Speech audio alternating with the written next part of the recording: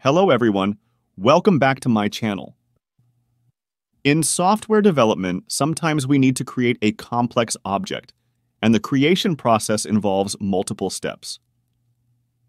The builder design pattern provides a solution, making the object creation process more flexible and controllable.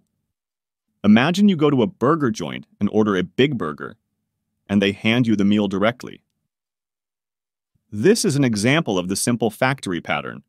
But sometimes, the creation process may involve more steps. For example, when you go to Subway and order a custom sandwich, you can choose different bread, sauces, cheese, etc. In this case, the builder pattern comes in handy. Let's take a look at the definition of the builder pattern. Simply put, the builder pattern allows you to create different variants of an object while avoiding the confusion of constructor parameters. It is very useful when you need to create objects in multiple steps.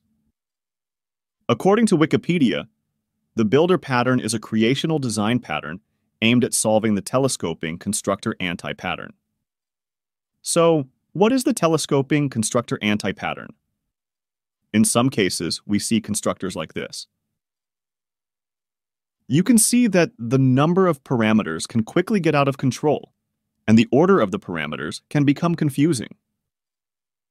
Over time, if we want to add more options, the parameter list may continue to grow. This is what we call the telescoping constructor anti-pattern. To better understand the builder design pattern, let's use making a sandwich as an example and implement the pattern in Java. First, we define a sandwich class. It has 5 attributes. In its constructor, we pass in a sandwich builder class, which initializes all the attributes in the sandwich. Next, we define a sandwich builder class to configure the various attributes of the sandwich. Each attribute setting method, such as setSize, add cheese, add pepperoni, returns this for method chaining. Sandwich builder also has a build method, which creates and returns a new sandwich instance based on the current configuration. Finally, we use the builder class to create a custom sandwich. First, create a sandwich builder instance with new, then initialize various attributes through method chaining, and finally call the build method to construct a sandwich instance. So, when should we use the builder design pattern? When an object has multiple variants and we want to avoid the confusion of constructor parameters, we can use the builder pattern.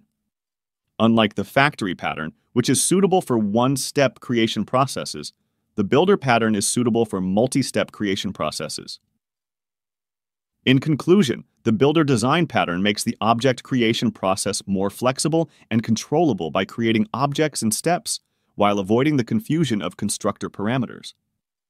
In actual development, the builder pattern can help us manage the creation process of complex objects, improving code maintainability and readability.